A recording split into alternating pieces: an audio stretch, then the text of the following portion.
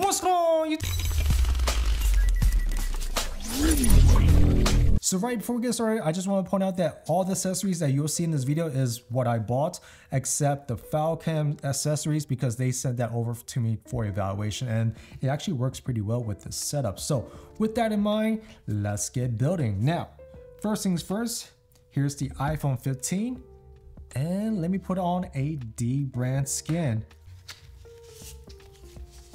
Wow, okay, so DBRAND, when you buy a DBRAND skin, it seems like it comes with two skins, and one seems to be just a skin for the plate, and the other seems to wrap around the whole entire body. But what is this? Purchased, delivered, install, and how to. Okay, you know what? I already know how to install this, so I'm a professional. Let's get this thing started.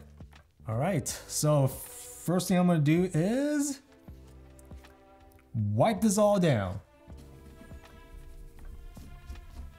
All right, everything is wiped down, and I'm going to, first things first, put the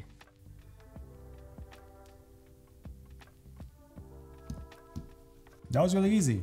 Okay, let me put on the body. One moment.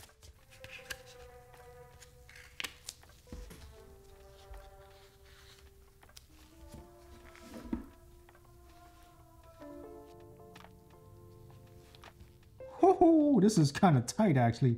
DBRAND.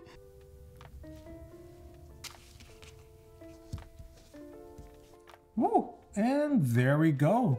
So when you apply the skin, you need to use your hair dryer to kind of glue it down. So let me turn my hair dryer on low and glue it down.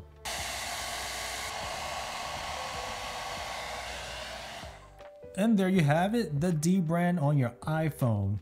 So now that the DBRAND skin is applied, the cage I'll be using for my video rig is this Neweer cage right over here. And the reason why I really like this Neweer cage is because it has a 67mm filter thread right here, so I can apply my mirrorless filter onto this system with a stepper ring. If it's kind of too large, I will definitely demonstrate that in a moment. But let me apply the iPhone to the Neweer cage. So one moment. So the way this is accessible is by turning that on. Let me slide this in.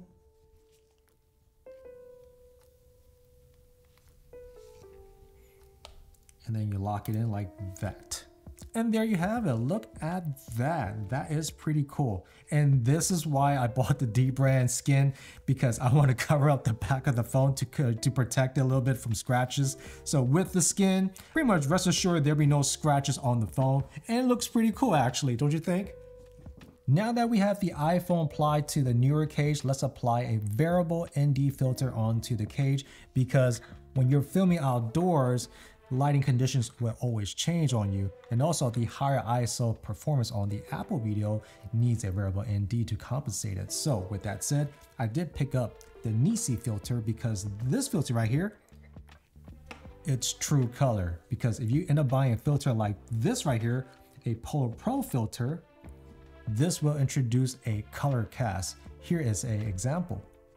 Here is without any filters. Here is the NiSi filter. And here is the Polar Pro filter. Now keep in mind, my wall is white, so all that color cast you just saw is going to be on all your footage. So make sure you know the difference between a Polar Pro and a NiSi True Color filter. Now, let me show you guys how to apply this onto the rig. One moment. And here is the variable ND filter applied. Here is 1 to 5 stops. Pretty cool.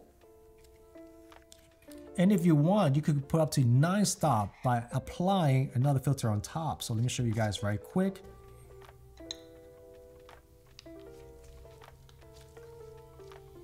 You go up to 5 to 9 stops with this additional filter right over here. Now, if you're like filming in a bright scenario outdoors and your ISO is pretty high, definitely 5 to 9 stops is definitely going to help you out. Also, this kit comes with a black mist filter. So if you want your image to look a little bit soft, definitely get a black mist filter. And also a cool thing is you could apply other brands onto the system. You don't necessarily need to stick with NiSi. You could apply a Tiffin black mist at the bottom of this filter and then apply the variable ND on top of that. So you don't need to actually go by the brand. So keep that in mind.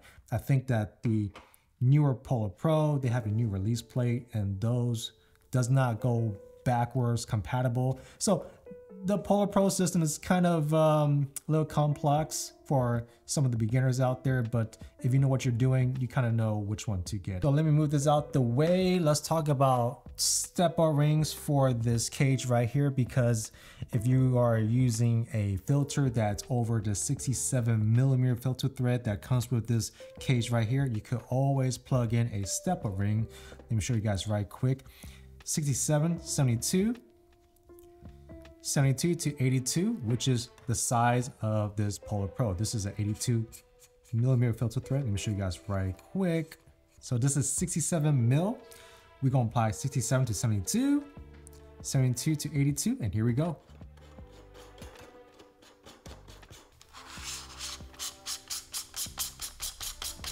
And there you have it. You have a 82mm filter thread onto a 67mm filter thread with a stepper ring, and it works pretty nice. So this is one of the main reasons why I love this cage, because of this particular feature right here. Now that we have the stepper rings out the way, let me show you guys the next accessory on the list. This is just a simple tripod leg by Manfrotto.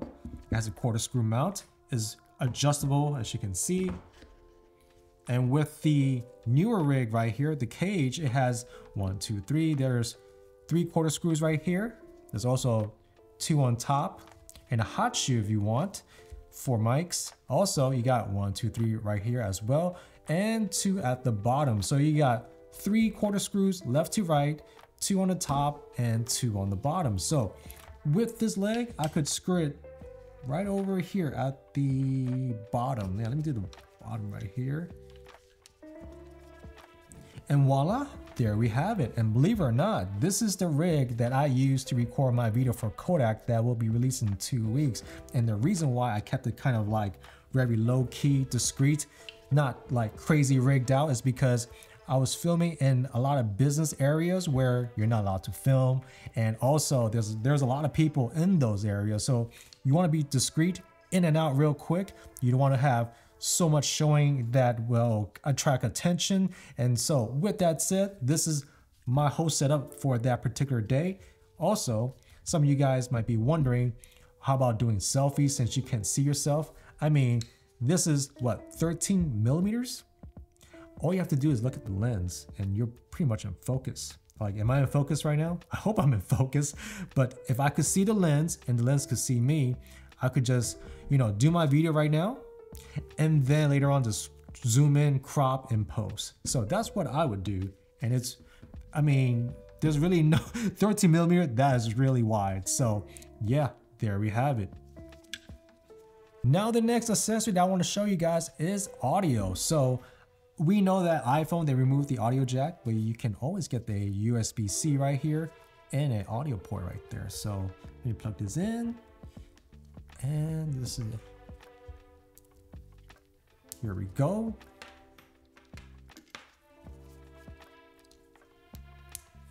And there you have it, a really cheap, portable, excellent microphone for your iPhone video rig. This is by Movo. This is really popular on the market for vloggers. Also, let me show you guys from the top view. You can see the audio peaks right there. So with that said, it is actually using the audio from the mic. Now, the reason why I kept it something so simple is because if you get something really big, it might attract a lot of people out there. So just keep in mind of your surroundings. But if you want to be really low key, get yourself some wireless microphones right over here. So one moment.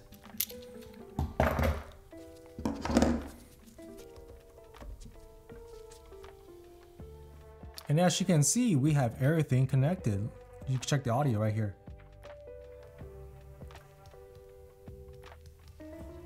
And once you get it clipped on your hoodie, your sweater, your shirt, you can start talking to yourself. No one will ever know. Very discreet. The only thing that I would probably change is to find a black cable, not a red cable, because it looks like it sticks out a lot. And there you have it. And the reason why I think people actually should invest on a wireless microphone system for the iPhone video rig is because you may be battling with environment noise such as traffic, people talking around you, or like music in the background. If you want the cleanest output in your video, definitely get yourself a wireless microphone such as this from Rode. This is the Wireless Pro. So with that said, let's take a look at the next accessory. Now this next unit, this is a Leap Lumen. This is basically a iPhone holder or a camera holder. You have a quarter screw in the back, quarter screw at the bottom, a little hot shoe slot right there. Let me show you guys how I'm going to use it. One moment. I'm going to plug this in like this, tidy this up. Ooh. Make sure when you do tighten this up, do not tighten up next to the buttons. You'll be calling your emergency line. But anyways, you could use it this way with the Manfrotto and the Leap Lumen right here. Also, if you want to apply your audio equipment, let me show you guys right quick. Very intuitive, very easy to use. And also another reason why I love this Leap Lumen is because of these quarter screws in the back. Let me show you guys what I'm planning to do. One moment. Here is my camera backpack. This is the Brevity. Let me show you guys real quick. Here is the FALCAM. They sent this over to me for evaluation and I really love this rig right here. This is the half cage. This is the quick release for your book bag. One moment. Now here is some quick release plates for the FALCAM. They're interchangeable in their system. So let me show you guys real quick. I'm going to use my little tool set right that I got from Small Rig. Let me unplug this out. I'm going to be screwing on the release plate behind the Leap Lumen. Here is the backpack quick release right here. One second, let me show you guys.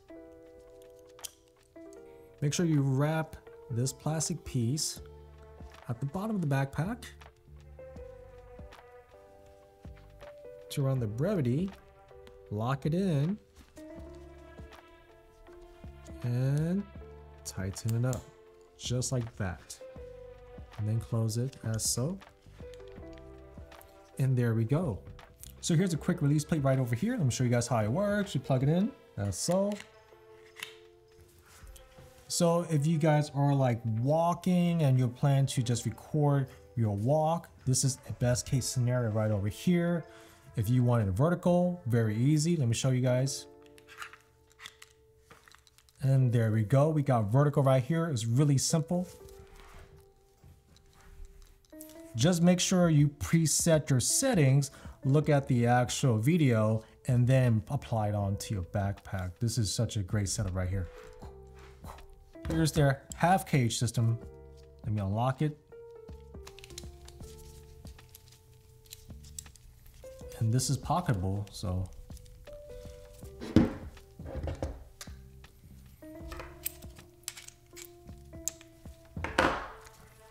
I just installed another quick plate release underneath the Leap Lumen. And there you go, look at that. You have a half cage right over here.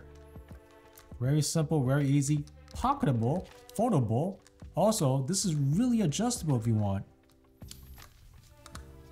And already, I could apply a microphone here. Plug in your iPhone. I still have the receiver right here. Can you guys see me? Look at that. This is the half cage system with the Neweer cage. And there we go. This is pretty cool setup right here if I was going outdoors and I wanted more of a rugged setup. Look at that. It's like it sits on the table as so. No problem right there.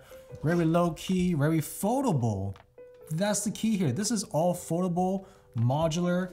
You don't need to use it all at once, but you can if you want to, depending on the situation. As we mentioned before, if you're like in a very, busy area, or if it's like a private property building with a bunch of security guards, you may need something much more low key. But definitely with the iPhone, video recording these days is getting pretty crazy. And you know what? Let me give you guys a bonus. One moment. So for this portion, I'm going to show you guys some cons about this cage and also some accessories you could buy for your iPhone if you're thinking about expanding the storage and also the battery capacity. Let me show you guys real quick. Number one, this Neweer cage. One con is I cannot stick my USB-C SD card reader.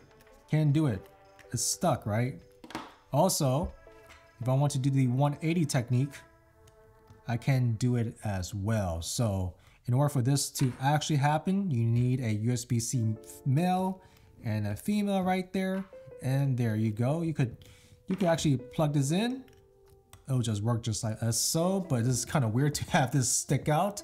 Let me take this out right quick. One moment. You could do the 180 to the female USB-C, boom, and then boom, and there you go. You could extend your storage space of your iPhone to the SD card reader right here. This is great for H.265, perfect for that. So let's say if you want to connect an SSD drive, they all come in various sizes, obviously. Let me plug this in right here. This is a male to male USB-C. Here is a cable right here. Plug that in. You could definitely plug in your SSD drive and save all your film onto this SSD, but the problem is it is very snug right over here. So definitely get yourself some Velcro tape and just tape it down and you should be good to go. Now, if you have like an external battery, you want to extend the actual power, for this cage, it is not possible. So it's really snug right there due to this filter. So once I remove the filter off the phone, the battery, if you plan to use a battery, external battery, it does not fit that well. It will just come off as so. So what you end up needing to do is get yourself a Velcro tape, and then you just Velcro at the bottom, Velcro here, boom, boom, and then plug in the cable. And then it will just charge. There we go. It is charging right there, as you can see. Oh yeah, one more thing before I forget. So another thing I want to show you guys is for the release plate right here, you could put on these Peak Design straps. Let me show you guys real quick. Put it in here, slide it in there, and boom. And then you could attach this to the bottom of the phone if you want.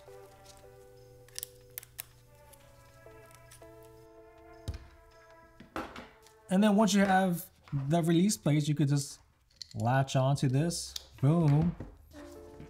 Get yourself some Peak Design straps, boom. Wrap this baby around. And then you can start filming as so. Also, don't forget, put your tripod stand. And there we have it. Look at this. I have the FALCAM attached to my Neweer cage. Also with the Peak Design straps attached to the FALCAM quick release plate. With this combo already, we could be like this, right? I look like a tourist. And then if I want to start filming my surroundings, I could start filming my surroundings. I have pivot points right here on my neck to control the shakiness with my hands. Everything is more stabilized right now. I could do my magic, start recording what I need. And if I want, I could put it on a table. And throughout this whole journey that we just embarked on, you guys already know there's a lot of designs out there. So make sure you do your homework. This is not the end all be all. Hopefully you guys learned something in this video. Definitely click like and subscribe. And I hope I see you guys next one, all right? Take it easy. Peace.